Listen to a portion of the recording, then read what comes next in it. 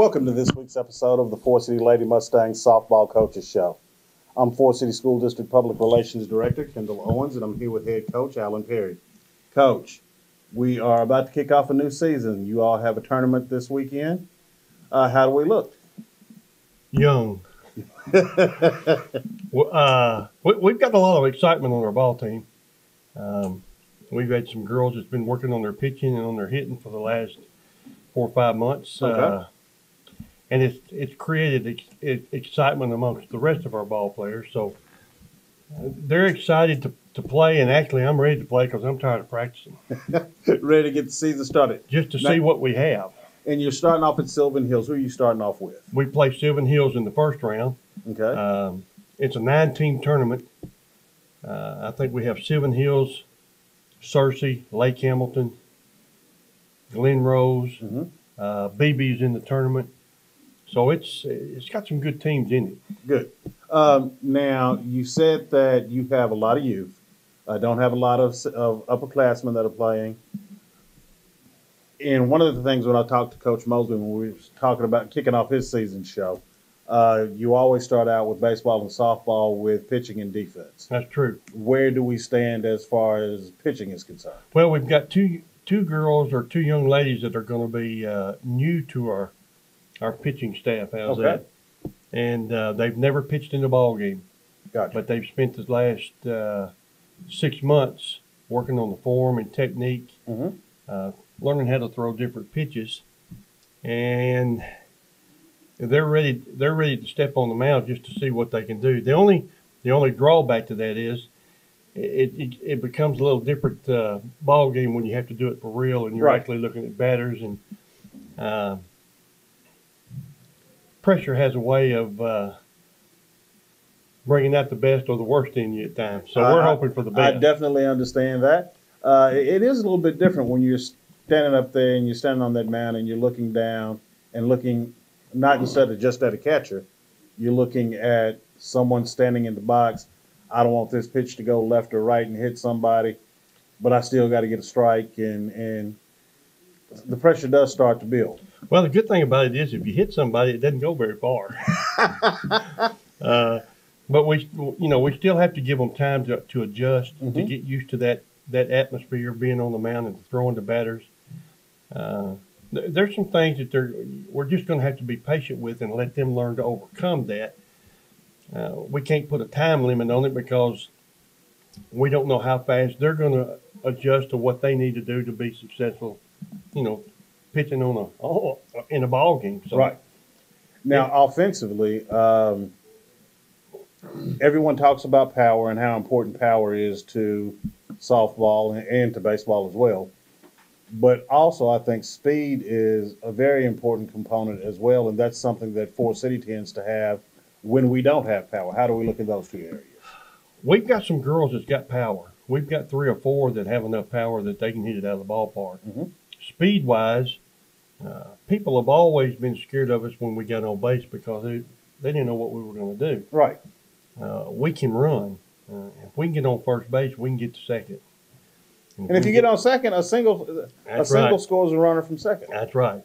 So we have enough speed that we can compete there. We have enough power that we can compete. And again, with the way that we're swinging the bat, the way we've changed one little technique that we've been doing, or that we're doing now that we haven't done in the past. And it's not so much that it's hard to learn, but when you get something in your mind, it takes a little time for that to become automatic instead of mechanical. Right. So go ahead. They just like pitching, they're ready to play. They want to step into the box and see what they can do. How has it impacted you with the local, without having a strong feeder program from the City League on up?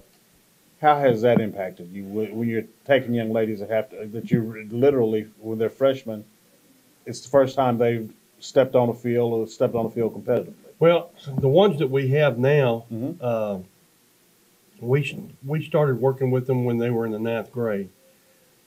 And it's amazing what a year's difference can make in the way they threw in the 9th grade as to the way they threw in throw in the 10th grade. Gotcha.